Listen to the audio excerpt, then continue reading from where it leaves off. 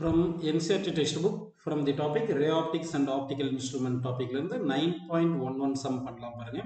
A compound microscope consists of an objective lens of focal length 2 cm and an eyepiece of focal length 6.25 cm separated by a distance of 15 cm. How far from the objective should an object be placed in order to obtain the final image at first one the least distance of distinct vision 25 centimeter and the second one at infinity?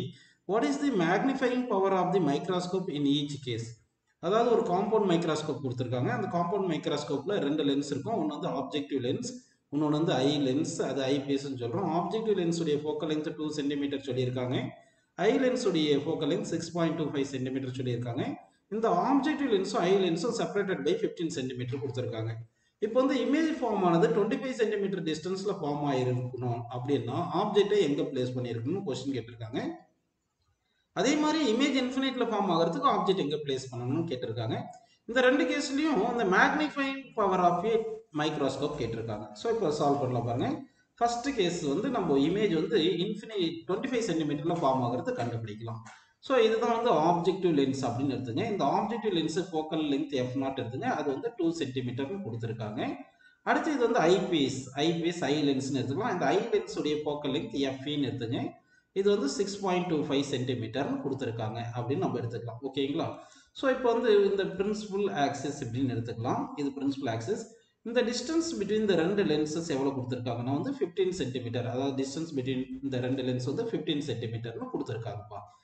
இப்போ வந்து இந்த ஃபைனலா image form ஆனது first கேஸ்ல 25 சென்டிமீட்டர்ல form ஆயிருக்கணும் image அப்படின்னு சொல்றாங்க. அப்படின்னா இமேஜ் டிஸ்டன்ஸ் வந்து ஐ லென்ஸ்ல இருந்து 25 சென்டிமீட்டர்ல அப்படி ஃபார்ம் ஆயிருக்கணும். இமேஜ் வந்து 25 சென்டிமீட்டர் டிஸ்டன்ஸ்ல ஃபார்ம் ஆயிருக்கணும். அப்போ image distance for I lens வந்து 25 சென்டிமீட்டர். அப்போ 25 சென்டிமீட்டர்னு போட்டுக்கலாம். இப்போ ஆப்ஜெக்ட் வந்து இந்த பக்கம் தான் இங்க பிளேஸ் பண்ணியிருக்கோம். அப்போ இன்சிடென்ட் ரே டுவர்ட்ஸ் ரைட் இருக்கு. இப்போ ஆப்டிக்கல் சென்டர்ல இருந்து இந்த டிஸ்டன்ஸை மெஷர் பண்ணும்போது ஐ லென்ஸ்ல இருந்து இந்த இமேஜ் டிஸ்டன்ஸ் ஆப்போசிட் இது இன்சிடென்ட் ரே மெஷர் பண்றதுனால இது -25 சென்டிமீட்டர்னு போட்டுக்கலாம்.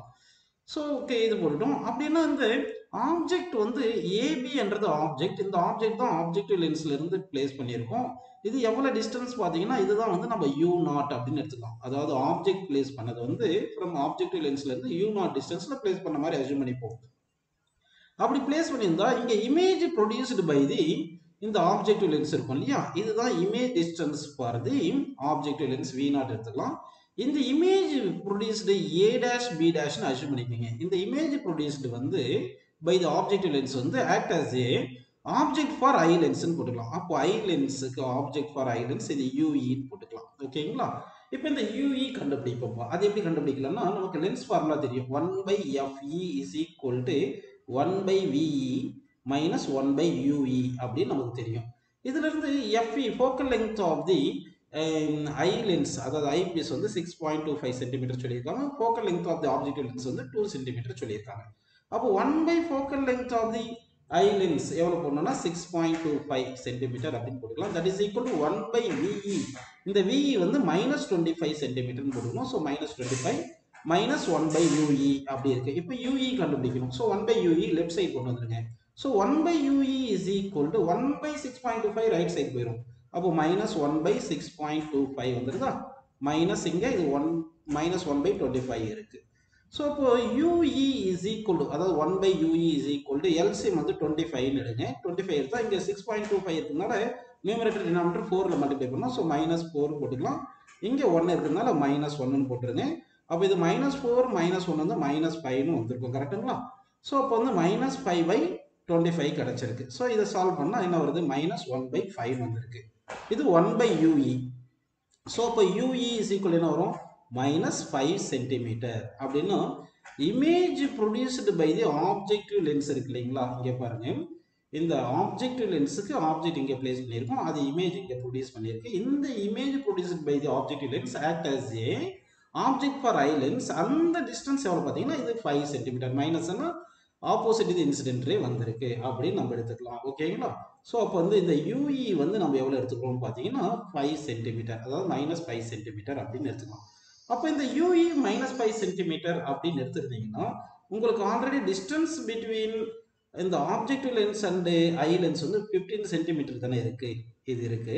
அப்படின்னா இந்த V0 வேணும் அப்படின்னா இந்த Lன்றது டிஸ்டன்ஸ், Lன்றது இருக்கு இல்லையா, இந்த Lன்றது டிஸ்டன்ஸ் பிட்வீன் லென்ஸ், இது V0ம் UE போட்டணும். அதாவது mod of V0 plus mod of UE கூட்டினா கிடைக்கும். அப்படி தரப்ப Lன்றது 15, அப்போ V0 வந்து V0ன்னு வச்சுங்க, UE வந்து என்ன அது mod of UE 5ன்னு வச்சுக்கிட்டீங்கன்னா, அப்போ V0 equal to 15 minus 5ன்னு போட்டுட்டீங்கன்னா 10 centimetre. அப்படின்னா ஆப்ஜெக்ட் அதாவது image distance for objective lens வந்து 10 சென்டிமீட்டர்னு வந்திருக்குப்பா. அப்போ இந்த V0 வந்து 10ன்னு வந்திருக்கு. இப்போ வந்து நம்ம என்ன பண்ண போறோம்னா, இந்த ஆப்ஜெக்டிவ் லென்ஸுக்கு லென்ஸ் ஃபார்முலா போடுறோம். ஆப்ஜெக்டிவ் லென்ஸுக்கு லென்ஸ் ஃபார்முலா போட்டீங்கன்னா 1/f0 is equal to 1/v0 minus 1/u0 அப்படின்னு கிடைச்சிருது. இதுல இருந்து 1/f0 எவ்வளோ 2 சென்டிமீட்டர் சொல்லிட்டாங்க. 1/v0 10 நம்ம கண்டுபிடிச்சிட்டோம். இந்த v0 வந்து 10 கண்டுபிடிச்சிட்டோம். மைனஸ் 1/u0 நமக்கு u0 தான் வேணும். So minus 1/u0 left side கொண்டு வந்துருங்க. So 1/u0 equal to 1/10, 1/2 right side கொண்டு போயிருங்க, மைனஸ் 1/2, எல்சிஎம் 10 எடுங்கப்பா. அப்போ 10 எடுத்தோம்னா இங்கே என்ன இருக்குது 1ன்னு போட்டுட்டு இங்கே எல்சிஎம் மைனஸ் 5ன்னு போட்டுட்டோம்னா அப்போ என்ன வருது மைனஸ் 4/10 கிடச்சிருக்கு. அப்படின்னா 1/u0 is equal to minus 4/10 வந்திருக்கு. அப்போ u0 equal to மைனஸ் 10/4 வரும். மைனஸ் 10/4 சால்வ் பண்ணால் நமக்கு என்ன வரும்னு சொல்லுங்க, 2.5 அப்படின்னு கிடைக்கும். கரெக்டுங்களா? ஸோ அப்போ வந்து இமேஜ் டிஸ்டன்ஸ் வந்து இந்த சாரி ஆப்ஜெக்ட் டிஸ்டன்ஸ் வந்து எவ்வளோ வந்துருக்கு பார்த்தீங்கன்னா 2.5 மைனஸ் 2.5 சென்டிமீட்டர்னு கிடச்சிருக்கு. மைனஸ் 2.5 சென்டிமீட்டர்னு கிடச்சிருச்சு. அப்படின்னா இமேஜ் வந்து 25 சென்டிமீட்டரில் எங்கே ஃபார்ம் ஆகணும்னா ஆப்ஜெக்ட் எங்கே பிளேஸ் பண்ணணும்னா மைனஸ் 2.5 சென்டிமீட்டர். இந்த u0 இருக்கு இல்லையா, இந்த u0ன்றதான் நமக்கு மைனஸ் 2.5 சென்டிமீட்டர்னு வந்திருக்கும் அப்படின்னு எடுத்துக்கலாம். ஓகே, நெக்ஸ்ட் என்ன கேட்டிருக்காங்கன்னா மேக்னிஃபையிங் பவர் இந்த கேஸில் கண்டுபிடிக்கணும். இந்த மேக்னிஃபையிங் பவருக்கு என்ன ஃபார்முலா பார்த்தீங்கன்னா product of magnification of the objective lens into magnifying power of I lens அப்படி போட்டுக்கணும். Magnification of the objective lens, அதாவது linear magnification of objective lens into magnifying power of I lens போட்டுக்கணும். அப்போ objective லென்ஸுக்கு magnification என்ன பார்த்தீங்கன்னா V0/u0, அதாவது objective லென்ஸுடைய image distance by objective லென்ஸுடைய object distance into magnifying power of ஏ ஐ லென்ஸுக்கு என்ன formula பார்த்தீங்கன்னா when object is placed at least distance of distant divisionக்கு வந்து 1 plus d/fe, இதுதான் formula அப்படின்னு எடுத்துக்கணும். இப்போ V0 எவ்வளோ வந்திருக்கு 10 சென்டிமீட்டர் வந்திருக்கு, இது 10ன்னு போட்டுங்க. u0 எவ்வளோ வந்திருக்கு 2.5, அந்த 2.5ன்னு போட்டுக்கோப்பா இன்ட்டு 1 plus d/fe. D வந்து 25, FE வந்து 6.25 அப்படின்னு கொடுத்துருக்காங்க. ஸோ இப்போ நம்ம சால்வ் பண்ணலாம். இப்போ சால்வ் பண்ணால் இந்த 25ம் 6.25ம் கேன்சல் பண்ணால் 4 வரும். இந்த 1 + 4 வந்து 5ன்னு கிடைக்கும்ப்பா. இது வந்து 5. இந்த 10ம் 2.5ம் கேன்சல் பண்ணால் நமக்கு என்ன கிடைக்கும் 4ன்னு கிடைக்குது. இந்த 4ம் இந்த 5ம் மல்டிப்ளை பண்ணால் 20ன்னு கிடைக்கும். ஸோ அப்போ வந்து magnifying power of A microscope when object is placed at 2.5 சென்டிமீட்டரில் இருக்கும்போது இமேஜ் வந்து 25 சென்டிமீட்டரில் ஃபார்ம் ஆகும்போது மேக்னிஃபையிங் பவர் 20 அப்படின்னு நமக்கு கிடச்சிருக்கு. இது ஃபர்ஸ்ட் கேஸ் முடிஞ்சு. செகண்ட் கேஸுக்கு போக போகிறோம். அப்போ செகண்ட் கேஸில் வந்து இன்ஃபினிட்டில் இமேஜ் ஃபார்ம் ஆகணும்ப்பா. அப்போ செகண்ட் கேஸில் வந்து நம்ம இன்ஃபினிட்டில் இமேஜ் ஃபார்ம் ஆகணும். அதாவது இது வந்து அப்ஜெக்டிவ் லென்ஸ் எடுத்துங்க. இது f0 வந்து 2 சென்டிமீட்டர் கொடுத்துட்டாங்க. இது ஐ லென்ஸ்ன்னு எடுத்துக்கலாம். இந்த ஐ லென்ஸ் வந்து ஃபோக்கல் லென்த் வந்து 6.25 சென்டிமீட்டர்னு கொடுத்துருக்காங்க. இப்போ வந்து நம்ம என்ன பண்ணுறோம்னா இது பிரின்சிபல் ஆக்சிஸ் அப்படின்னு எடுத்துக்கலாம். இமேஜ் வந்து இன்ஃபினிட்டில் ஃபார்ம் ஆகணும்னு சொல்லிட்டாங்க. அப்படின்னா image distance for I lens வந்து இன்ஃபினிட்டி. அதாவது இமேஜ் இன்ஃபினிட்டியில் ஃபார்ம் ஆகணும்னா அப்போ ஆப்ஜெக்ட் எங்கே இருக்கணும், ஆப்ஜெக்ட் வந்து அட் ஃபோக்கஸில் இருக்கணும். அப்போ object distance is equal to object distance for I lens வந்து எவ்வளோ பாருங்க 6.25 சென்டிமீட்டர் அப்படின்னு நம்ம எடுத்துக்கலாம். ஓகேவா? அப்படின்னா வந்து நம்ம என்ன பண்ணலாம், இப்போ ஆப்ஜெக்டிவ் லென்ஸுக்கு முன்னாடி ஒரு ஏபின்னு ஒரு ஆப்ஜெக்டை பிளேஸ் பண்ணியிருக்கோம். இந்த டிஸ்டன்ஸ் தான், அதாவது object distance from objective lens தான் u0 நம்ம கண்டுபிடிக்கணும். இப்போ இந்த ஆப்ஜெக்டிவ் லென்ஸ் வந்து இமேஜ் வந்து இங்கே ப்ரொடியூஸ் பண்ணுது a', b'. இந்த image produced by the objective lens act as a object for I lens. இந்த டிஸ்டன்ஸ் எவ்வளோ இருக்குன்னா ஃபோக்கஸாக இருக்கணும் அப்படின்னு எடுத்துக்கணும். அதாவது 6.25 சென்டிமீட்டராக இருக்கணும்.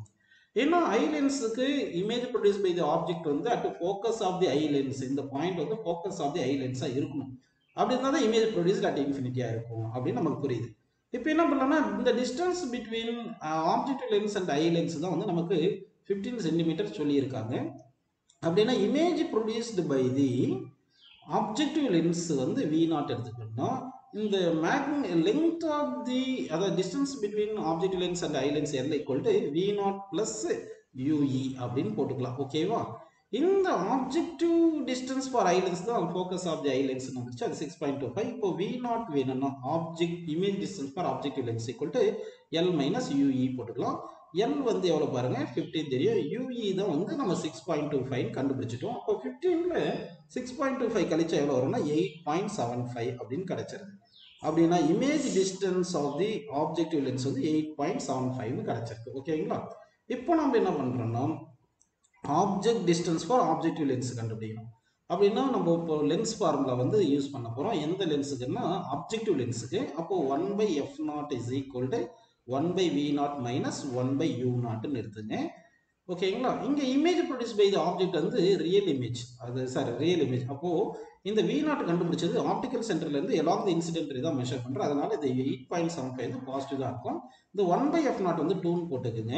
இந்த 1/v0 வந்து 8.75 போட்டு மைனஸ் 1/u0. இப்போ u0 தானே வேணும். ஸோ 1/u0 லெஃப்ட் சைடு கொண்டு வந்துட்டீங்கன்னா அப்போ 1/2 ரைட் சைடு கொண்டு போயிடணும். அப்போ என்ன வந்தது பாருங்க 1/8.75 மைனஸ் 1/2 வருது. கரெக்டுங்களா? இப்போ வந்து நம்ம என்ன பண்ணலாம்னா இதை ரெசிப்ரோக்கல் எடுத்து எல்சிஎம் எடுத்துக்கலாம். அப்போ u0 is equal என்ன வரும் 2 into 8.75 divided by உங்களுக்கு இந்த மாதிரி வந்துடும். கரெக்டுங்களா? 2 minus 8.75 வந்திருக்கும். ஸோ இதை சால்வ் பண்ணீங்கன்னா நமக்கு u0 கிடைச்சிருக்கும். இதை சால்வ் பண்ணால் u0 எவ்வளோ கிடைச்சிருக்கும் பார்த்தீங்கன்னா 2.592 கிடைச்சிருக்கும்.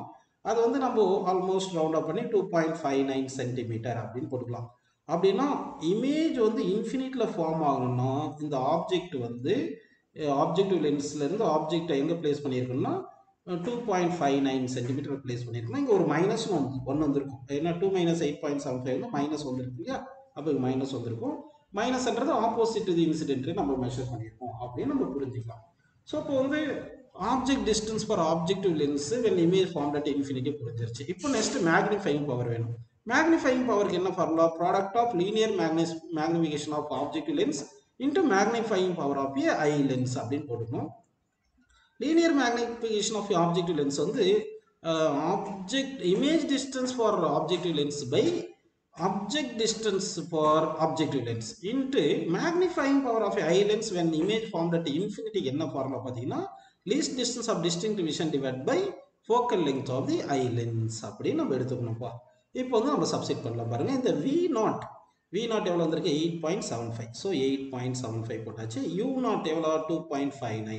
ஸோ 2.59 சப்ஸ்டிட் பண்ணிட்டோம். Into D. இந்த டி வந்து எவ்வளோ வந்திருக்கு சொல்லுங்க 25 least distance of distance 25. FE focal length of the I lens வந்து 6.25 உங்களுக்கு தெரியும். ஸோ இது எல்லாமே நம்ம சிம்பிளை பண்ணணும். இப்போ இது மொத்தமாக இதை சிம்பிளை பண்ணிங்கன்னா உங்களுக்கு என்ன ஆன்சர் வரும்னா 13.513 வரும். ரவுண்ட் ஆஃப் பண்ணணும்னா 13.5ன்னு போட்டுக்கலாம். ஸோ இப்போ magnifying power of a microscope when image is formed at infinity வந்து 13.5 அப்படின்னு வந்திருக்கும். இந்த ஒரு சில புக்ல மேக்னிஃபையிங் பவர் வந்து கேபிட்டல் எம் கூட எடுத்துக்கலாம். அதனால கேபிட்டல் எம்னு போட்டுக்கலாம். ஸோ 13.5 அப்படின்னு நம்ம ஆன்சர்ல எடுத்துக்கலாம்.